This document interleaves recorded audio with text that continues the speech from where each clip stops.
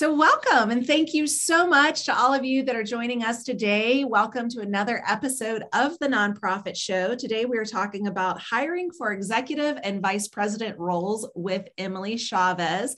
Emily is the founder and CEO of Joyful Jobs, and we will get into the nitty-gritty with Emily on this topic here shortly. If you haven't met us yet, Julia Patrick is here, CEO of the American Nonprofit Academy. I'm Jarrett Ransom, your nonprofit nerd, CEO of the Raven Group.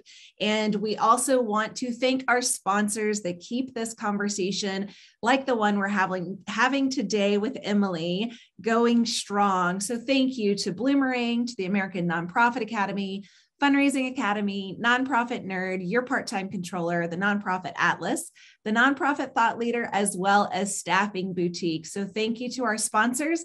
Please do check them out. Not quite yet, but as soon as, 29 minutes from now would be a good time for you to check out our sponsors. So if you have not heard, you can find all of these episodes also on these various channels. So Roku, YouTube, I tried to put RoTube together, but that's not a thing yet. Amazon Fire TV, as well as Vimeo. And then, of course, we're now streaming on all of your podcasts. So listen to the Nonprofit Show wherever you stream your podcast. So if you are not sitting down and watching this video component, you can just listen to us as you're exercising or traveling or what have you. So please do check out these episodes there as well. And back to our guest, Emily, welcome and thanks for joining us today. Yeah, thank you, Jarrett. Thank you, Julia. I'm very excited. I've seen some great episodes of your show. So thank you so much for the opportunity to be a guest. Yeah. Emily, I love the name of your company. Thanks. And I have to say, we in the nonprofit sector, we don't always put joy and jobs together. Right, especially these days. Yeah, so talk to us about how you came up with this. And actually, before we start peppering you with questions, what Joyful Jobs, what you do and how you help the marketplace. Yeah, sure. So Joyful Jobs is essentially a recruiting agency. So I help primarily nonprofits as well as small to medium businesses with their hiring needs. So usually what that looks like is an organization has a certain role that they need to fill, and I help out with that, with sourcing candidates, with screening them, and just presenting the best pre-qualified candidates for their particular role. But then I also have some additional services available, whether it be a need for a chief fractional talent officer to help supervise recruiters, or one of the things that, as things modernize more and more with technology, I'm encouraging all of my clients to look at getting an applicant tracking system if they don't have one yet. The days of submitting an application via email should be behind us. So helping with things like that, or consulting. Even just yesterday, I did a training for a client on how to do effective interviews. So I have a variety of services available within talent acquisition. It is so needed. And those plethora of services that you just shared, so grateful to have that, in particular for the nonprofit sector. And that's exactly what we want to talk about today. For those of you that joined us in our green room chatter, we talked a little bit and scratched the surface of our workforce. But Emily, let's dive into the deep end. And I would love to hear from you what our current status looks like in our market as it relates to the nonprofit talent acquisition. Definitely. Well, I think just about everybody at this point has heard of the term, the Great Resignation, right? If you're on LinkedIn, there's so much just chatter about that. And I think that at the bottom of all that is there's a heavier focus now on, throughout the pandemic, everyone is realizing what was really important to them. And a big part of that has been toxic workforces and toxic cultures. So I think that that's really the reason behind a lot of people changing jobs at this time, as they're reevaluating their life priorities. So I guess as far as nonprofits go, in some ways, nonprofits already have an edge because most of your employees are mission driven. They want to be with your organization because of what you do. So in that regard, there is somewhat less competition, I guess. But that doesn't mean, I think you still have to be very competitive and forward thinking and modernizing some of your internal culture. So right now, well, it always has been, but diversity and inclusion is more and more a focus for a lot of employees, what the inclusive workforce looks like at a company. Opportunities for growth, especially as we have, we were talking before this about baby boomers are retiring and Gen Z is entering the workforce, and they're young in their career and they want opportunity to advance. So that is also huge. Is your culture, your workforce, your organization promoting opportunities for that and offering your employees ways to grow professionally?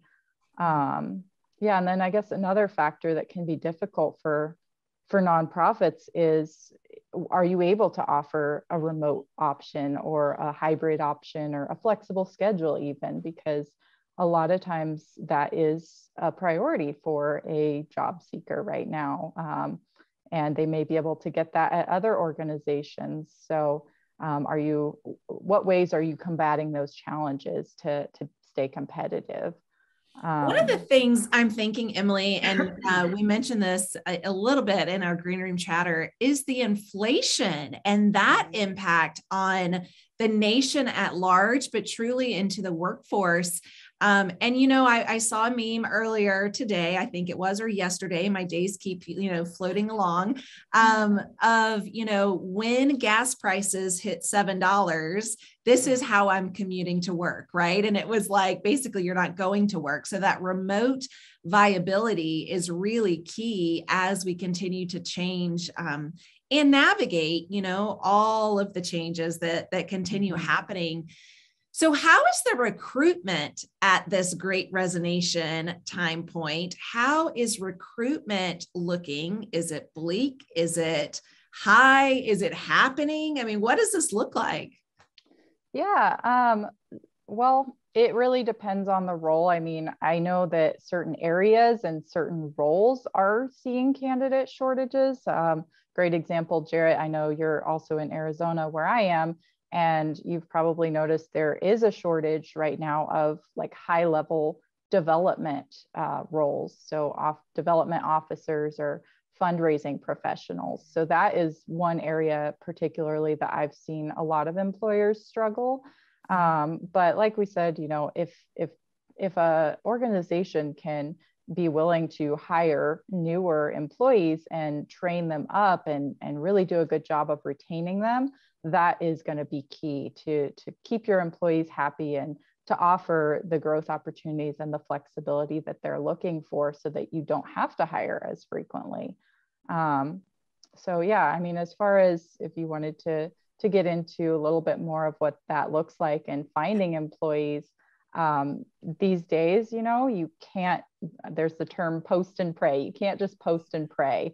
I've never heard that term. That's a good one. Yeah. Oh, that's fabulous. Fabulous. Mm-hmm. Post and pray. That says it all. Definitely. So that, just refers to exactly what it sounds like, posting on a traditional job site. And of course, you still have to do that too, but nowadays you're really needing to go do some active sourcing. And that's really what the term headhunting refers to, is going out and finding your candidates. They may not be actively looking for a job, but usually those are the best candidates. So you have to approach them and get them to be open to a conversation with you as a recruiter.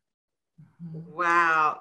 So with that, I mean, I always think of this as something that's very personality, kind of almost charismatic, that it's driven by who you know, where you know them, and making new alignments. In this digital age, and then where we have been, more isolated, and those social interactions, IRL in real life, have been pretty much eliminated. Are you still seeing this quote unquote headhunting done digitally? Yeah, I think it's an interesting time right now because people are kind of starting to get back out there in person as the pandemic is, knock on wood, winding down a little bit. But I mean, it's always been a blend, I would say, for the last few years of virtual and in person. And my personal hope is, maybe some more in-person things will start happening because nonprofits are usually very community driven and local oriented. So sometimes it is important to have that in-person networking. But yeah, I mean, a good headhunter is well connected with VIPs in their industry, in their community. Often a headhunter or a recruiter will have some candidates on standby that they know are looking for a job, and they're just waiting for the right job to come available. So it is really about who you know and being able to conjure up someone in your head as soon as you know of a job opportunity. That's a valid point, and that's one that we've talked about on the show before is, if someone's not necessarily looking for a move, but they are tapped on the shoulder, right? And I think that happens quite a bit in our sector. Are you seeing, Emily, that is happening more frequently now? Or are you seeing that as still kind of standard process? It's not happening more, or it's not happening less? I think it's probably happening a little bit more because, like we said, there's just a lot more jobs available right now. And a lot of hiring managers or recruiters are have to get creative to find new people. So it's really all about effective messaging. So, if you are looking for someone to join your organization, you might not want to start off by saying that if they are pretty happy in their current job. You don't know if they're happy or not, but you kind of have to assume that they are and kind of approach it initially as, hey, I love the work you're doing and I'd love to talk to you more and see if there's any work that we could potentially explore together. And maybe it does turn into, yeah, I'm really not interested in a move right now, but maybe there's an opportunity for your nonprofit organizations to collaborate. And that's great too. So I think it's just, phrasing it as let's have a conversation and see where it goes. Yeah. And what about the good old trick? I don't know, I'm going to call it a trick, where we send, a job description to someone that we would love to apply. We would love to attract this person. And we say, hey, sending this over to you to see if you are, well, really to see if you know of anyone, right? But kind of planting that seed. Hint, hint, wink, wink. Like, right. If you're interested, let me know, give me a call. Let's just talk about that, right? Is that taboo? Should we be doing that? Is there a better way to do it? It's like you said, it's kind of that good old trick where maybe it's a little taboo, but I think it is happening. And if you want to stay competitive, it's something you kind of need to do as well. And like you said, if you're phrasing it, do you know anyone who might be interested? Wink, wink. That opens the door without being too direct or directly poaching. I would say just, of course, being cognizant of any relationships that are already existing and not burning any bridges between your organizations or people that have a connection to your organization and you wouldn't want to offend anybody or upset them. Well, and that's a valid point because I think we can all agree, no matter how large our nonprofit world seems, it's really quite small when you get down to the granular level, right? You really identify that we are a small community in this big global world. And, seeing some of our viewers on today, I know that we've got viewers on from Canada, we've got viewers on from all over. And truth be told, it's a small network of us, like there's a small network in this really big economy. So I have a question. Okay. Jarrett, you said something and I want to ask Emily because this just sparked a question. For so long, we were taught, or we structured our HR by defining what it was we needed in terms of a job description. And we tried to make it non-personal and just say, these are the tasks that we need. Seems to me that I'm now seeing a switch to, these are the types of people we need, and these are the talents we need. And then we'll plug them in to what we need to operate with. And I'm wondering if you're seeing that too, or if that's just my own observation. No, you're absolutely right, Julia. I think it's coming from that challenge of finding employees, and employers really have to go back to the drawing board and think about what is absolutely necessary in this role. And, you know, when we're talking about executives, obviously a CEO, an executive director, a VP, they can't be brand new to the field, or maybe they're brand new to nonprofits. I think that's something that employers have had to be flexible on lately. Is, of course, the preference is usually someone who's coming from the industry, but if they have transferable experience, you know, that might be what you need right now, or what you can find is the reality. So you are right. You know, it's a lot more about your abilities and your potential, more so than all of these hard requirements that it used to be. I find that fascinating because, you know, that really, when I think about it, coming from the Nonprofit Academy viewpoint or lens, you know, we have had a big push, especially with women in the sector, to navigate up on skill set so that they could then apply, right? Mm-hmm. You know, I need this certificate. I need to extend my education. I need this time served. And so that you would look good on paper, in essence, right?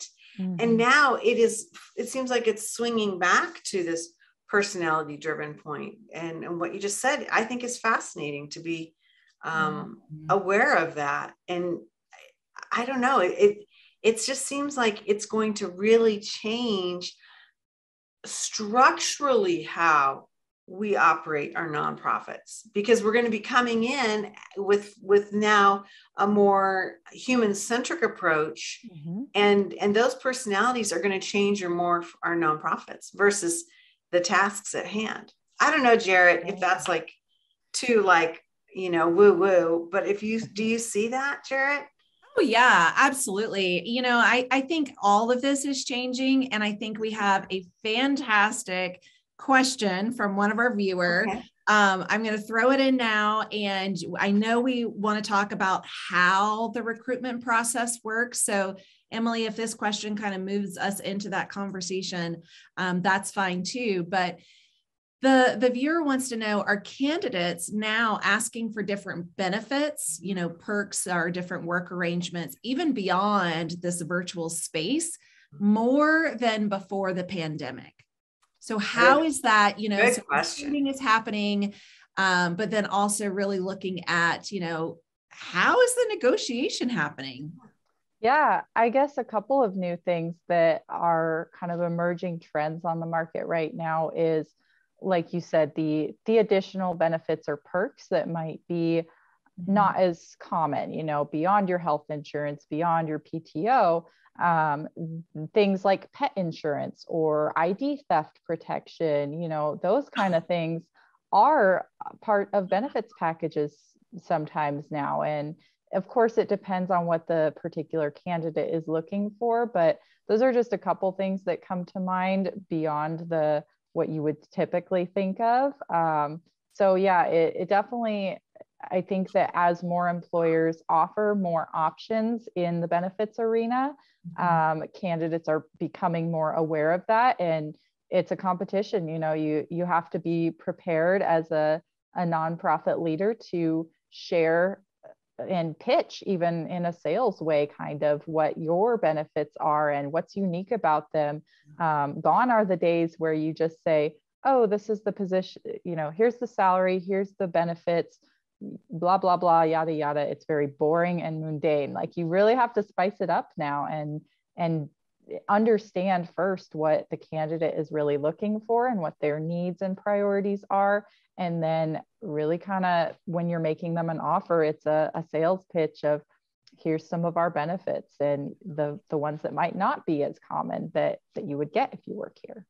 Like pet insurance. What a great add-on for people that, if that's something that's important to them. And one thing we've learned during the Great Resignation is certainly the variety of importance for so many different people that has really come to the surface.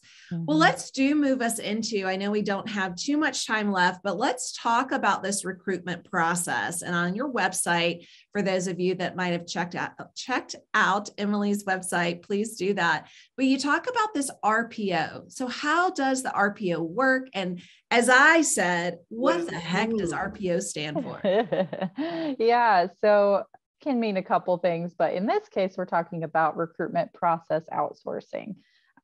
So really what that means is, again, kind of obvious, I guess, but it's a recruiter who can handle, an outside recruiter who handles all of your recruitment functions from start to finish. So everything from posting the job to sourcing candidates and doing resume screens and then phone screens. Usually they'll also coordinate with internal hiring managers to schedule the next interviews.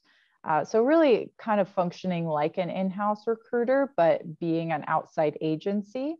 A couple of instances that I've seen employers need RPO is a mid-sized organization, usually if they have like a handful of roles on an ongoing basis, maybe one or two a month, but they don't have a need for an in-house recruiter. They can't justify the salary.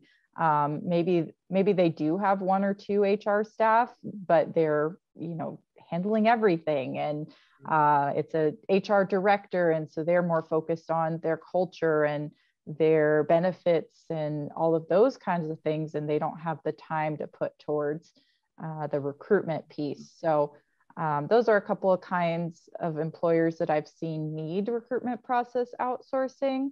And then I guess to add on to that, if it's a long-term arrangement or a permanent arrangement, if they're hiring a company like mine to do recruitment process outsourcing, we can also help out with some of the more strategy related and process related items of recruitment. So what is your employer brand? What are you putting out there on your job descriptions?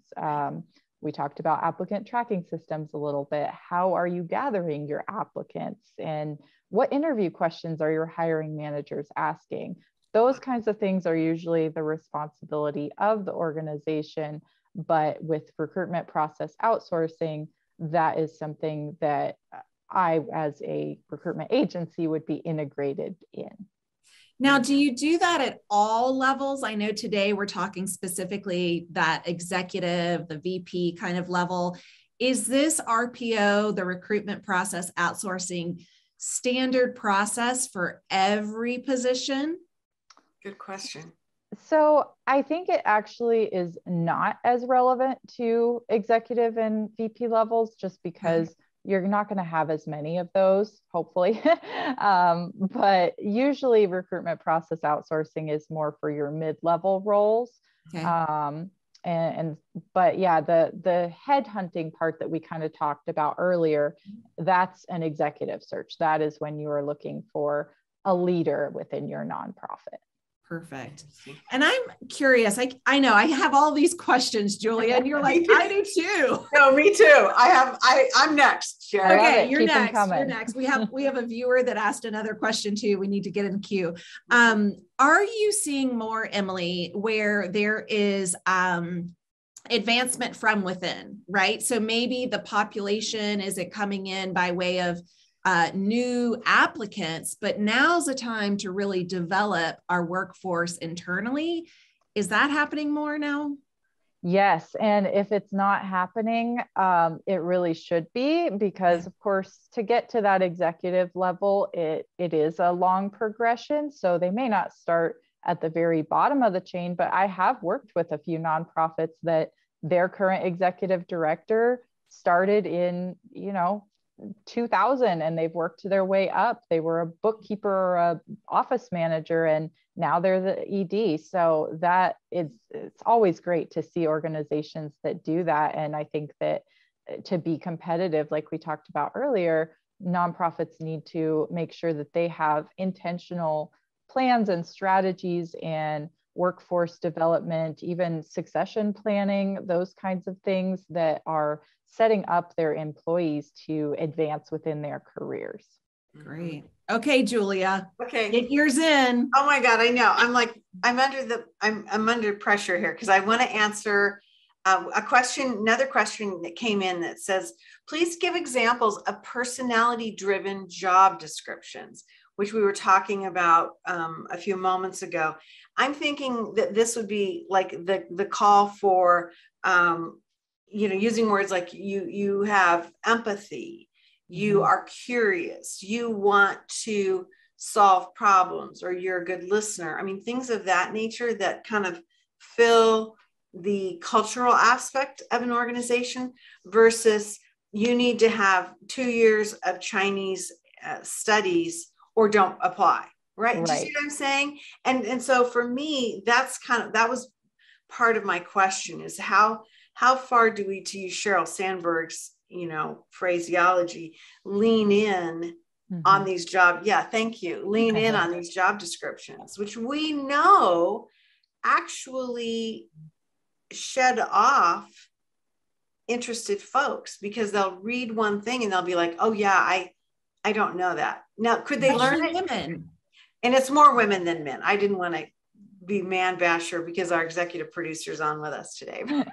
But women will say, oh my gosh, I only had 2 years of Chinese and it's saying they want 3 or I mean, some like things like that are really cutting off a source of potentially really strong labor for us. And so my question to you and to answer this viewer's question was, is it appropriate or can we write into the job descriptions maybe more nuanced, personality oriented things? Yeah. And it's interesting you bring that up because I just got a question yesterday from a nonprofit CEO who was asking, what are your thoughts on preferred versus required qualifications? And is it true that sometimes preferred will deter people from applying? Yeah. So the thing I told him that I would stand by is I think that just like the shift to culture in an organization, you've got to start that from the very beginning. So your job posting should reflect that. I think that some job postings are still kind of old-fashioned, for lack of a better term. And there are ways to spice it up and make it more genuine and more reflective of your true culture without being, cheesy. Like we've seen the job titles that are way out there and they're not an actual job title. Like I'm not saying to do that, but to your point about integrating more of the personal component, that starts with not the personal, but the soft characteristics and personality traits. So that starts with the job description. And yes, thinking long and hard about what are your actual requirements to do the job well, and then maybe cutting out some of the fluff, Yeah.